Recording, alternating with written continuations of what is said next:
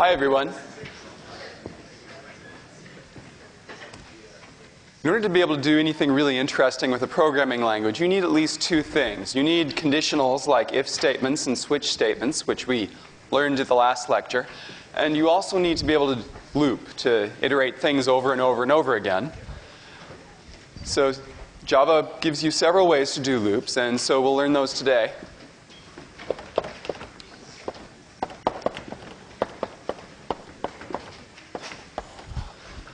The simplest form of loop is called a while loop. And it's a little bit like an if statement, except that the body of the statement isn't executed just once. It's executed over and over and over again as long as the condition remains true.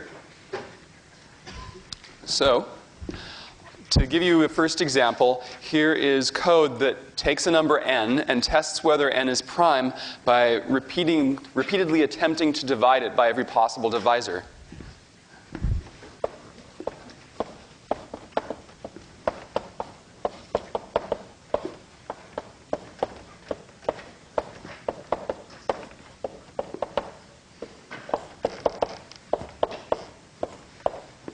So here's a method called isPrime.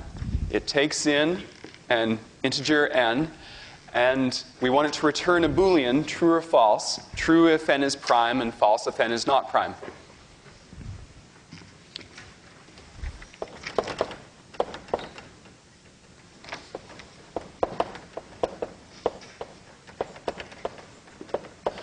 So what I'm going to do is I'm going to try dividing it by every possible divisor less than n.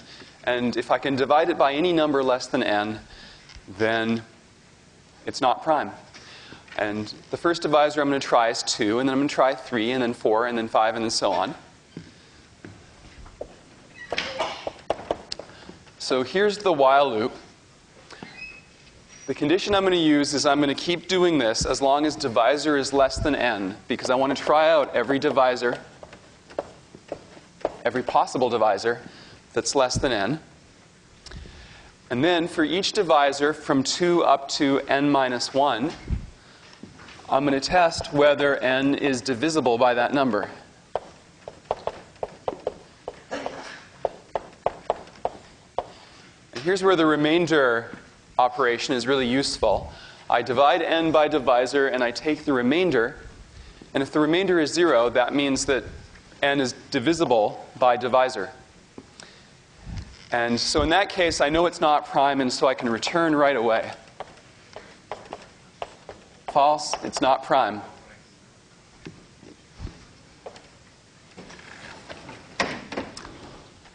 Otherwise, so far, we haven't found a divisor yet, so we're just going to increment divisor and try another one. So if it wasn't divisible by 2, let's see if it was divisible by 3. If it wasn't divisible by 3, let's see if it's divisible by 4, and so on.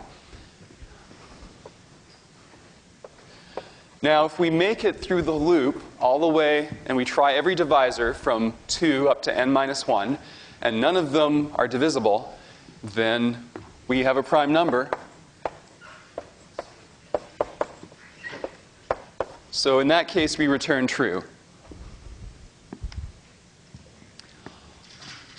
So I want to flag a few pieces of this method. First of all, this little conditional right here, divisor less than n, that has a name. It's called the loop condition.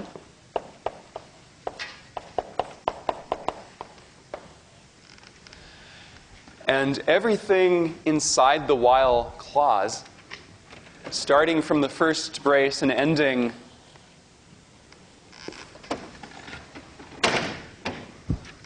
with the closing brace here, all of that is called the loop body.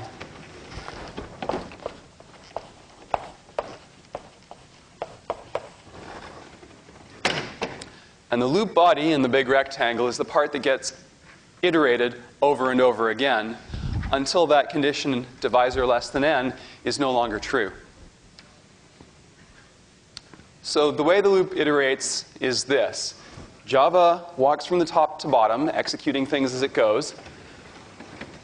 When it hits the while statement, it checks whether divisor is less than n, just like an if statement. And if divisor is less than n, it won't execute the loop body even once. And so that's important to know, is that when this method starts, if n is less than or equal to 2,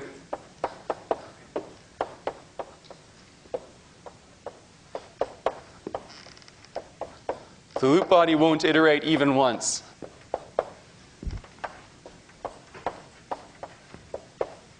And that's different from some programming languages, like some versions of BASIC, for instance. You might have found that when you write a for loop in BASIC, the loop body always executes at least once, regardless of whether the condition is true or not.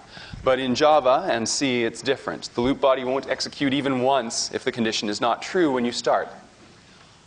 If the condition is true, then Java executes the entire loop body from top to bottom. And then when it's done executing the loop body, it checks the condition again. It checks again whether divisor is less than n. And if divisor is less than n, then execution jumps back to the top of the loop body and executes the loop body all over again. And then the condition is tested again, and so on. So are there any questions about this?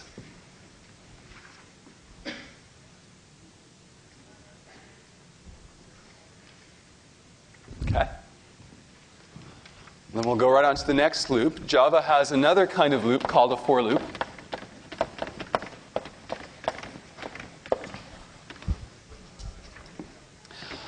You can think of for loop as basically a convenient shorthand that you can use to write some while loops in a more compact and sometimes more readable way. Now, there's nothing you can do with a for loop that you can't do with a while loop.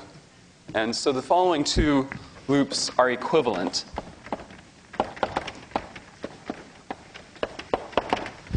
You could write a for loop like this. For, you have some initializing statement. Then you have some test that's true or false. And then you have some sort of increment or next statement that tells the loop what to do every time you do a new iteration. And then you have a bunch of statements, which are the loop body, which is what gets executed over and over again. And what this becomes as a for loop is, well, the initialized statement is what gets executed first. Then you do a while loop where you do the test. And if the test is true, then you execute the statements.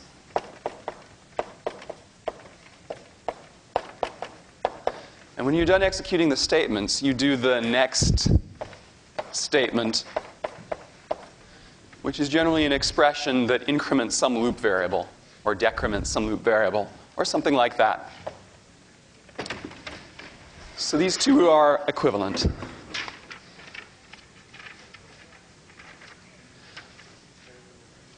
So to give you an example of how to use that, let's come back to our example here and just rewrite it as a for loop.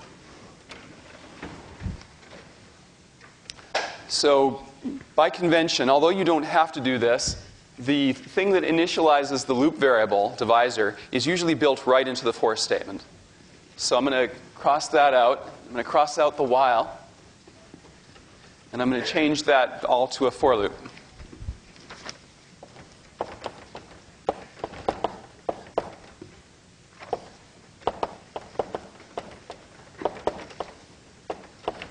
So there's the thing that gets my loop variable started. Here's the test I'm going to do over and over again to decide whether to re-execute the loop. And every time I finish executing the loop body once, I'm going to increment the loop counter divisor.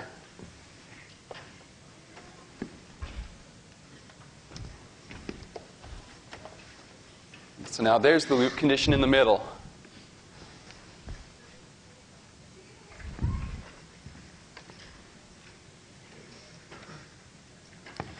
So now you can just look at this one for statement, and you can immediately see that the goal of this statement is to try every value of divisor from 2 up to n minus 1, increasing it 1 each time.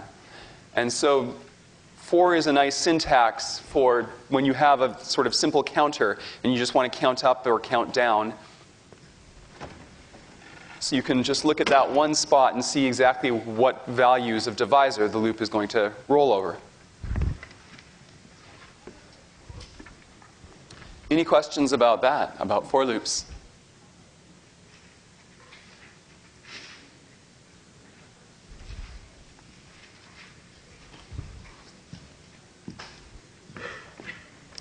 So I want to make an important statement about loop bounds.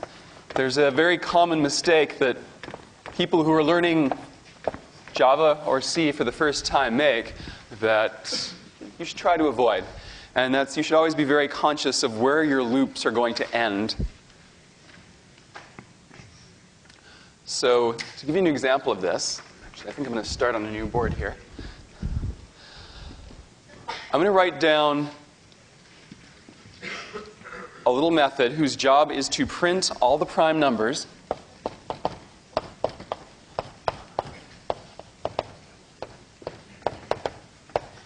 in the range from 2 to n.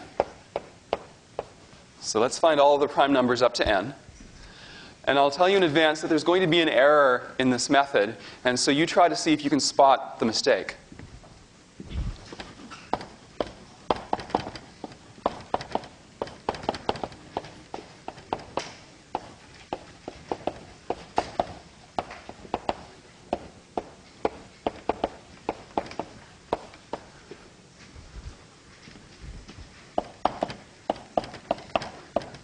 I is going to be my loop counter. I'm going to write a for statement that goes through all of the values of I from 2 to n.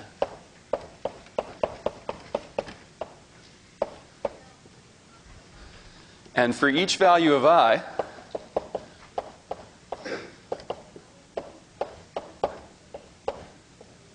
I'm just going to call that last method I wrote to see if I is prime. And if it is prime, I'm going to print it out.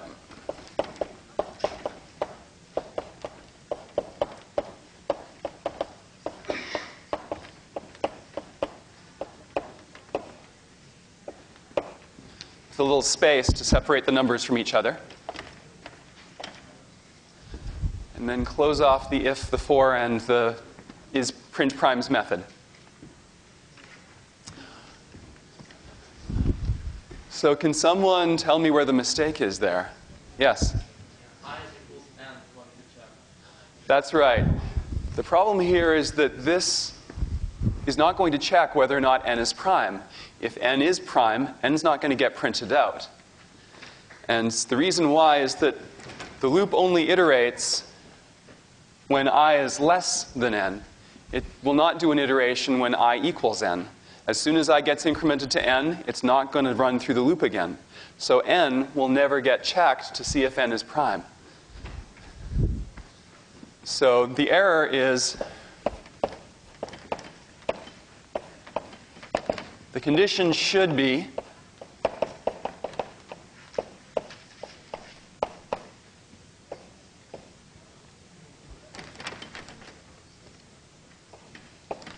I less than or equal to n. That would be correct.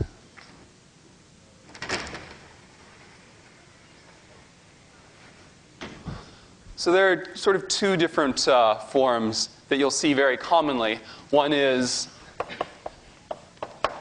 a lot of times you want to count from 0 to n minus 1, but other times you want to count from 1 to n. And so those are particularly common examples of loops, and you need to make sure that you always get your condition correct for whatever it is you want to do.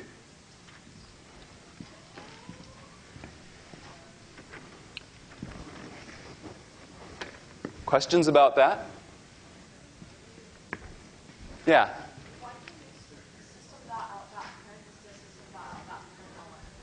Oh, well, in this particular case, print does not put a carriage return at the end of the statement. So what this will do is it'll print all the primes in a row without putting carriage returns between them. And if you want to look at 1,000 primes at once, that's really handy.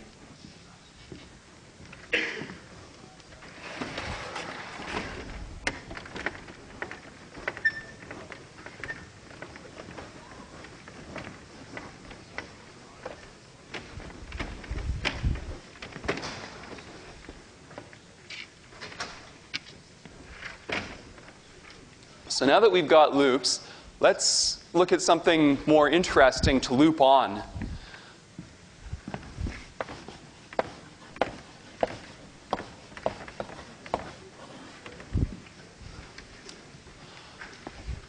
An array is a way of declaring a very large numbered list of variables. Like, let's say that you wanted to write a program that keeps track of 1,000,000 different readings from a thermometer at 1,000,000 different points in time. Do you want to write 1,000,000 lines of code that read the thermometer 1,000,000 times? No, you don't. So what you need is a way to create a numbered list of variables, and then you can just write a little loop that goes through the numbered list of variables and stores a different temperature in each variable. And that's what arrays are for. An array, well, in Java, every array is an object. And it's treated like other objects. But it's a special kind of object because it consists of a numbered list of variables.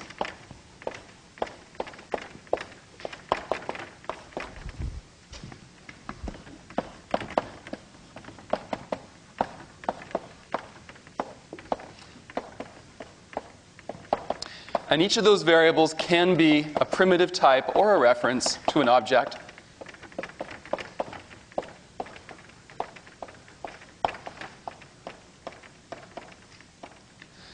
And we'll see how to define both types eventually. But let's start off with an array of some primitive type, namely characters.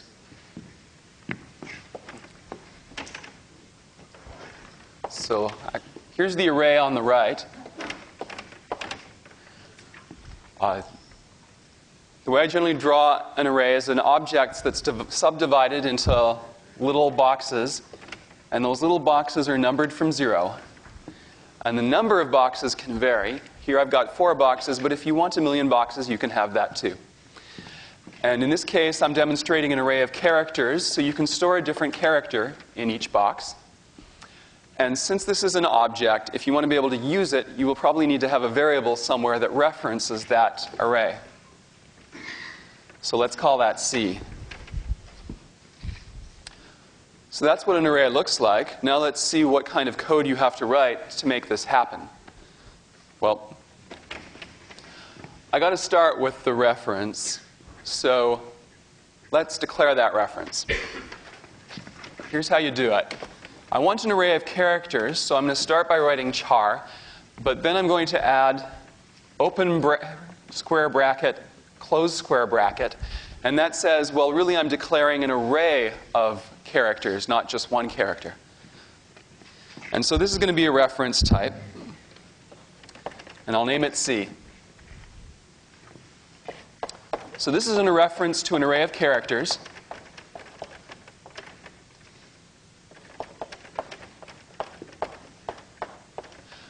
And in Java, unlike in C, for those of you familiar with C, you don't have to decide yet how many characters that array is going to have. A reference to an array of characters can refer to an array of any length of characters.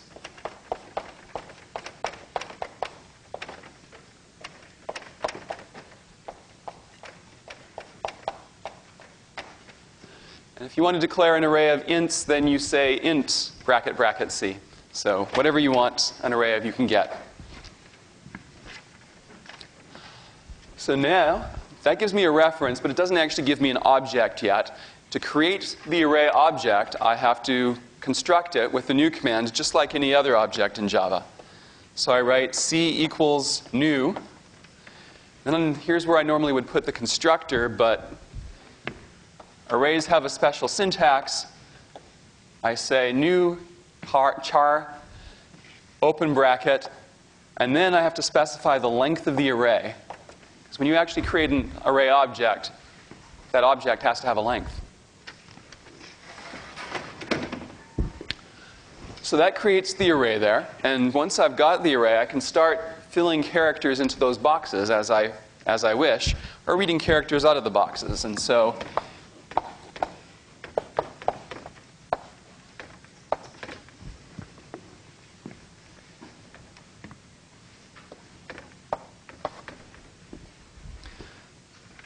store the character B into box 0. And by the way, a little reminder, both of these are apostrophes.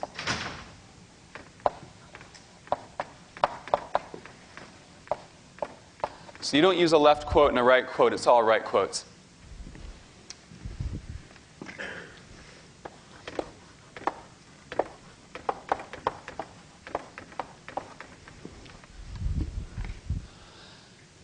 And I can fill in characters into the existing boxes.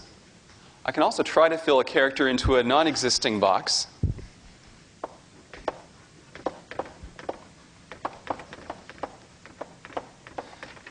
But if I try to do that, Java will notice when it actually runs the program that the array that C is pointing at doesn't have a character of index 4. So when you try to execute this line of code, this will give you an exception at runtime.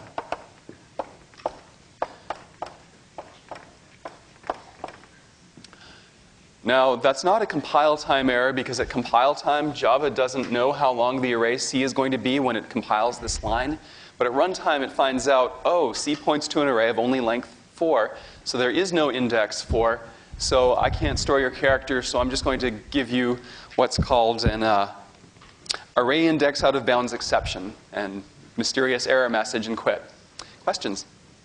Can the entries only be primitive types, or can they be Can what be? Can the entries be only be primitive types? Your entries have to be the type that you declared when you declare the variable.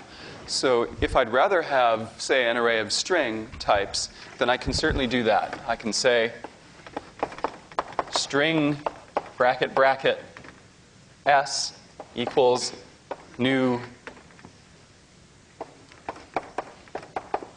string 8. And that'll give me an array of 8 references to string objects. It won't actually create the string objects, but it'll give me the references. Other questions? Yes? Do you have other objects instead, other than just, I guess, strings and chars, maybe like dot, right? Sure. Any object you want, you can put there instead of string. Yes? Does the item in the array have a default value? Every entry in an array does have a default value. In this case, when you first create the array with this line, every entry in the array is going to have a character of ASCII 0 filled into it. And likewise, if you create an array of ints, the ints are all originally 0, and so forth. Yes?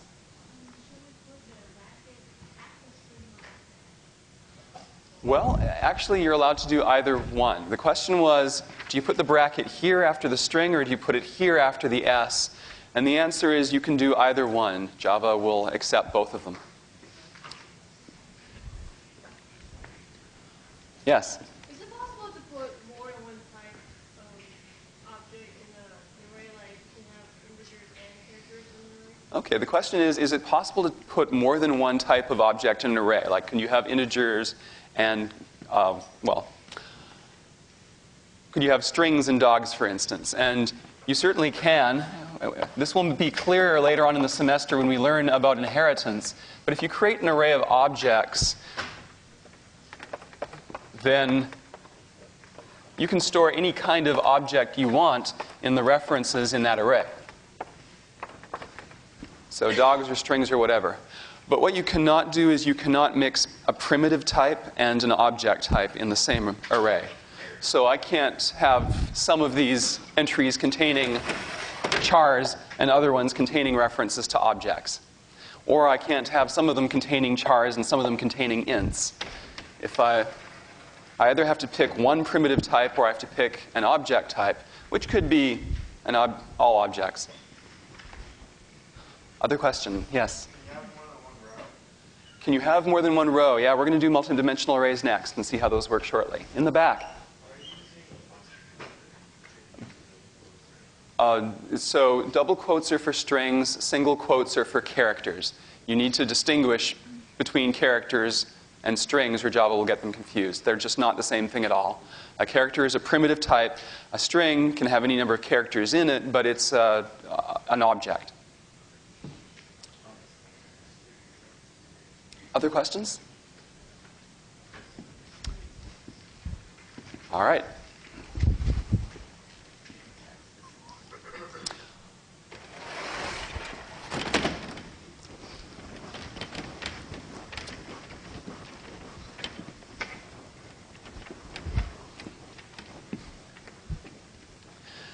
Every array has a field that tells you what its length is, assuming the reference actually points to an array object. You can look up the array's length field. So in that case there, the field called c.length tells you the length of the array.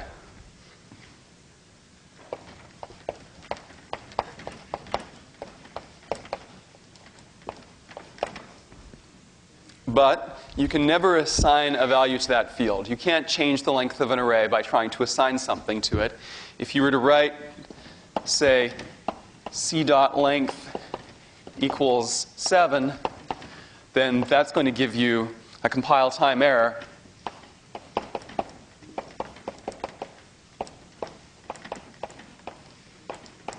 Java won't let you change that. So you can read the length of an array whenever you need to know it, but you can't write it or change it. Yes? If length is a method that you're calling on the object C, why don't you have parens after length? It is not a method. It is a field. So that's the reason you don't have parens. It really is a field and not a method. Now, strings have a length method, and that is a method and not a field. So that's very confusing. I always have to look up myself whenever I use length. Which one uses the field and which one uses the method? I can never remember. I always have to look it up. But for arrays, it's a field, and for strings, it's a method. Yes? The difference between a method and a field? A method is a piece of code that you call like this. A field is just a variable. It's just a box somewhere in memory that stores some value. Yes? When you define your own class, can you make some field read only? When you define your own class, can you make some fields read only? The answer is no. Java doesn't currently provide a way to do that. It provides a way to put some fields off limits altogether, but it doesn't distinguish between reading and writing. Yes? So length, in effect, is a variable for the object array. Right. But it is a variable for the object array. Exactly.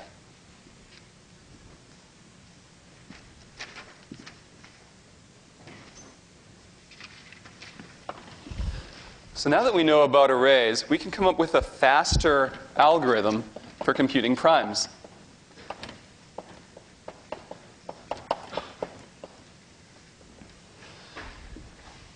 So I want to find all the primes between 2 and n and print them out, and I want to do it as fast as possible. So we can do a lot better than what we did over there, which is really slow, because it's testing way too many divisors against every single number to check if it's a prime or not. So we're going to look at a much faster method that dates from ancient Greece and is called the sieve of Eratosthenes.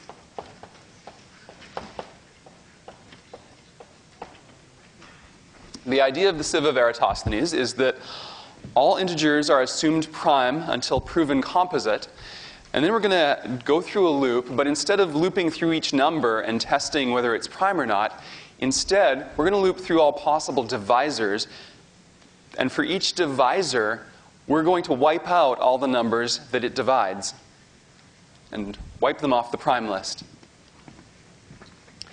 And by being clever about it, we can do this where we only test the prime divisors.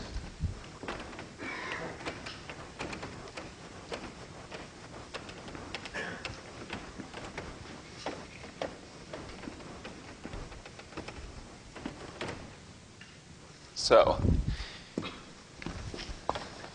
let's write a new code.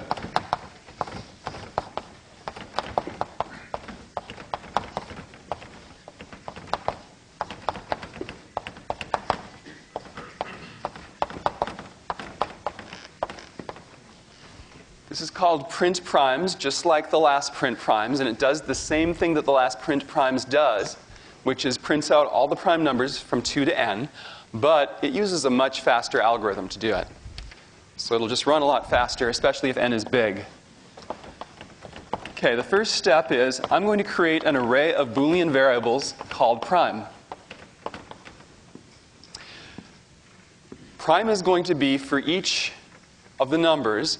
It's going to be true if I think the number might be a prime, but I'm not sure. It's going to be false if I think that that number is for sure not a prime, if I've proven that that number is not prime. So I want to have prime for every number up to n. So I'm going to create a new array of Booleans.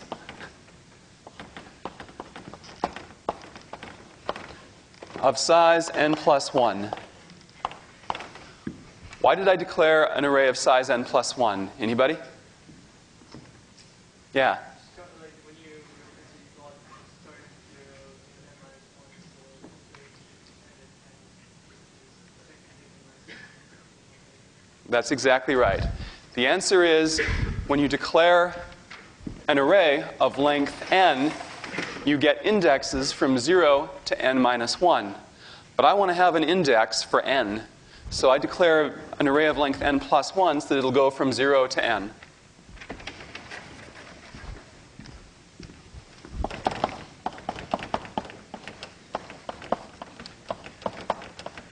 So the first thing I'm going to do is I'm going to initialize the whole array to true.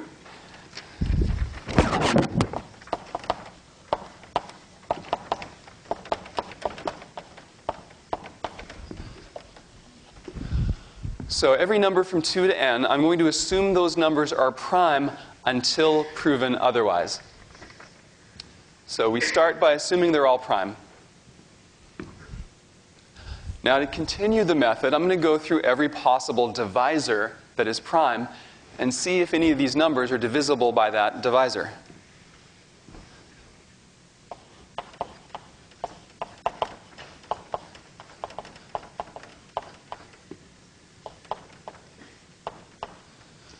So I'll start with 2. I'm going to check every single number that's divisible by 2, and I'm going to wipe them off the primes list. And I'm going to keep this loop going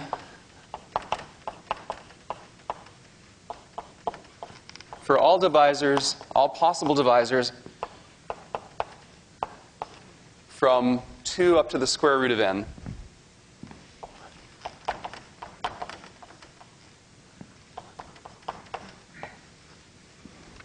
Okay, so what my loop condition here really says is that I want to do all divisors that are less than or equal to the square root of n. And I'm going to leave it as a thinking exercise for you after class to figure out why we can stop at root n.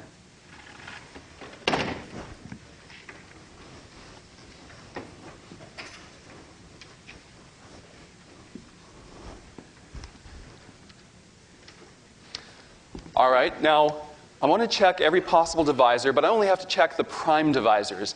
I don't need to mark off the list every number that's divisible by 6, because those numbers have already been marked off the list because they were divisible by 2. So I only have to do the prime divisors, and that's going to save me a lot of time.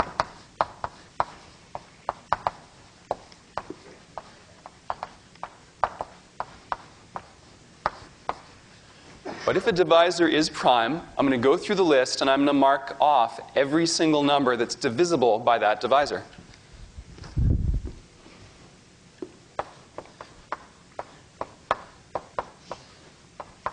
So I start with 2 times the divisor, and I keep on going up right up to n if necessary.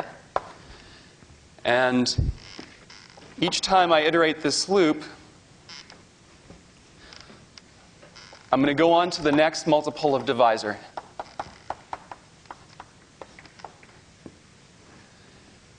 And so I is going to loop over all of the multiples of divisor and scratch each one of them off the list by saying that that's not a prime number.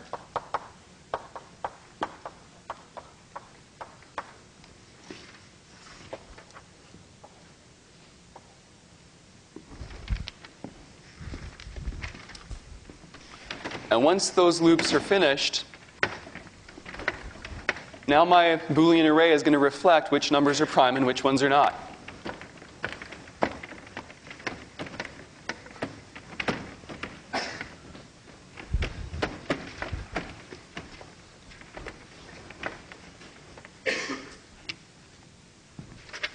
So the last thing I got to do is just very simple. Go through the array one final time and print out all the prime numbers.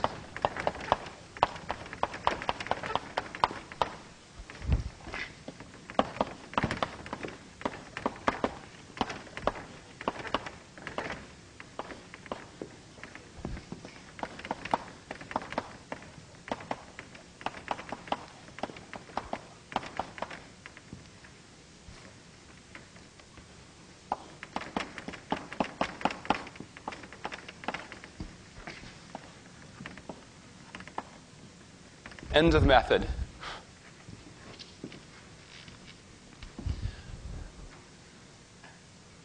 Now, I think it's worth your while to take some time to understand this method, and the only sure way to do that is to sit down with a piece of paper after class and pretend that you are the computer, pretend you're the Java virtual machine, and actually walk through this loop for, say, n equal to 10 or some small number, and execute it yourself. And if you don't understand how this code works now, once you actually executed it yourself, you will. Questions about this? Yes? Is there a way to set, when you're declaring an array, is there a way to set all of the values to a particular value? There's probably some method hidden deep within the Java library, because it's a huge library.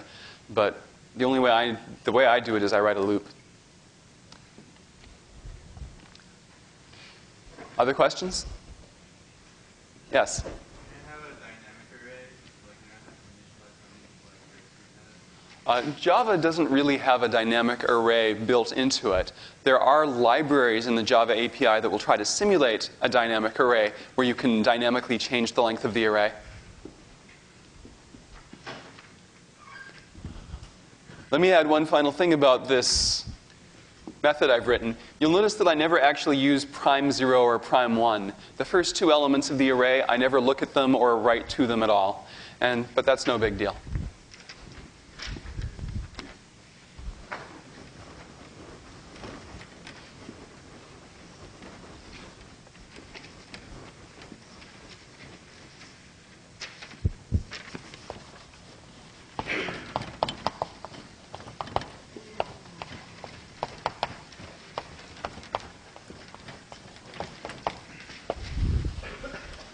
You can also have, in Java, multidimensional arrays. So for instance, a two-dimensional array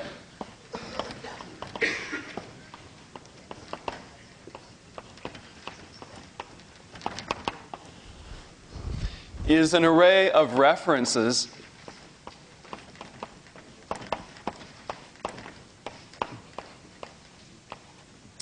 to one-dimensional arrays.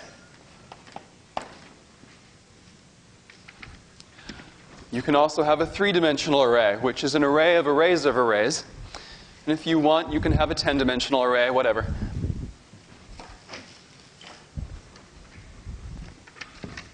So here's an example of a two-dimensional array. It's called Pascal's triangle.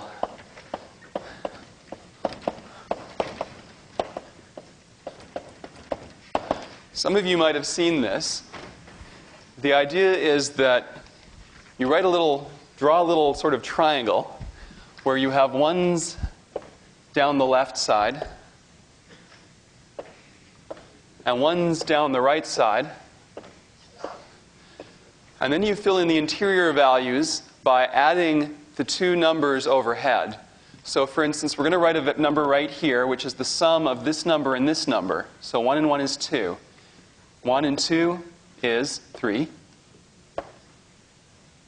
1 and 3 is 4. 3 and 3 is 6. 3 and 1 is 4. 1 and 4 is 5. 4 and 6 is 10. 4 and 1 is 5. And you can keep drawing this triangle all the way down.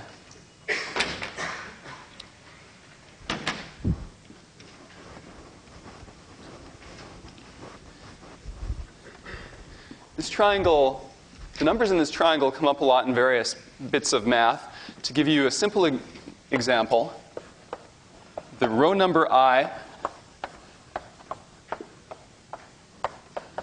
represents the coefficients of the polynomial x plus 1 raised to the power of I. When I say row I, the first row is row 0.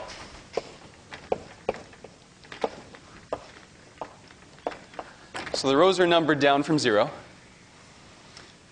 And to give you an example of that, if I write x plus 1 to the 4th power and expand that, that's x to the 4th plus 4x cubed plus 6x squared plus 4x plus 1. And lo and behold, the numbers 1, 4, 6, 4, 1 are exactly the numbers we have in row 4 of Pascal's triangle. So that's how that's used. So let's look at some code that actually generates that.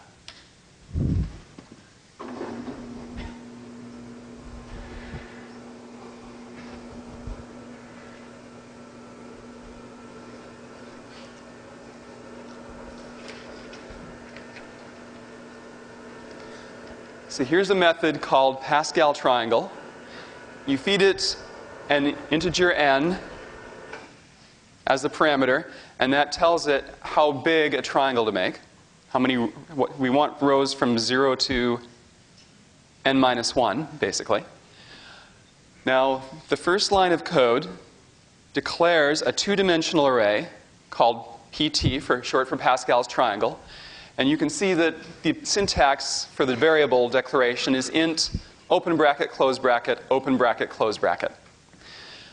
But then I want to actually create a new object as well, and that object is going to be an array that has references to arrays of ints. And here's how you allocate such a beast. So new int, open bracket, n. That's how many arrays I want, that's how many references I want to have in my array. Close bracket. And then the second open bracket, close bracket does not have a number in it because those little arrays could be of any length. Then I'm going to write a loop that goes from 0 to n minus 1, one for each row of Pascal's triangle. And for each row, I'm going to set that row of the triangle to be a new array by itself of length I plus 1. So let's see what we've got here. We've got a variable called PT. It points to, let's suppose that n is 5, an array of length 5, and the boxes in that array are all references to other arrays. Then when I go through this for loop here, each time I go through that for loop, I'm going to allocate a new array. And each of those arrays can be of a different length. So the first array has length 1, the second array has length 2, the third array has length 3, and so on.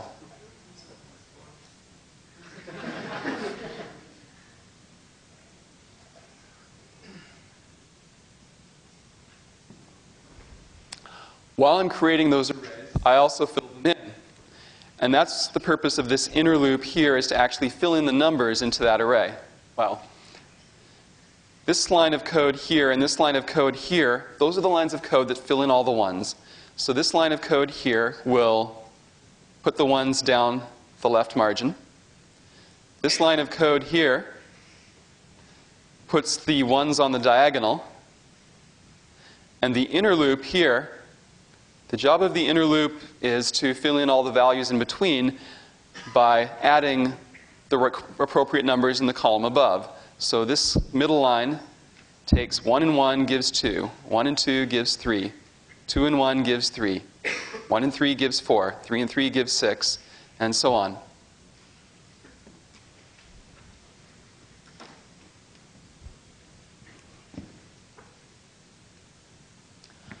So again, the best way to understand this code is to sit down after class with a piece of paper and pretend that you are the computer and actually go through and execute this code yourself. Do all the loops, the inner loop and the outer loop yourself, and execute each line just as if you were the Java virtual machine, and see what happens as you execute the instructions and fill in the numbers. Only by this kind of practice, where you pretend you're the computer and walk through a program and actually execute it yourself, will you really get a feeling for how to write code to do things like this when you want to do them.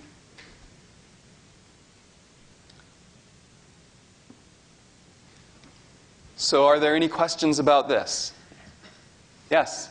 You have to tell it initially that you are going to have a double array, or just call it a single one-dimensional array and then later stick arrays in each spot there. When you declare the original variable pt, you have to tell it that it's going to be a two-dimensional array. And so that's what this declaration does. And you can't, create a one-dimensional array and then promote it to a two-dimensional array later. You've got to make that decision from the start that it's going to be a two-dimensional array. Other questions? Yes? In line 5, we say PTI is 0 equals 1. How come you're able to get away with assigning the first spot in the reference array without saying how long it's going to be? Well, the question is, when we execute this line here, how do I get away with specifying that line without having said in advance, without having known in advance how long that line is going to be? And the answer is that this line of code piles it, not worrying about whether that array is going to be the right length or not. Java will figure it out at runtime whether that array is actually long enough for this to be a valid line of code. And then when you're actually running the program, when the Java virtual machine hits this line and executes it, then it actually goes, oh, here's PT. What does PT point to a valid array? Yes, it does. Does that array actually have a reference stored at index I that's a valid pointer to a real array? Yes, it is. So let's follow that pointer and look at the array that it points to. Is that array long enough? Does it actually have an entry numbered 0? Yes, it does. So Java does all of these checks at runtime, and if at any step along the way it turns out that one of those assumptions is wrong, Java just throws an exception and prints a mysterious error message on your screen. Does that answer your question?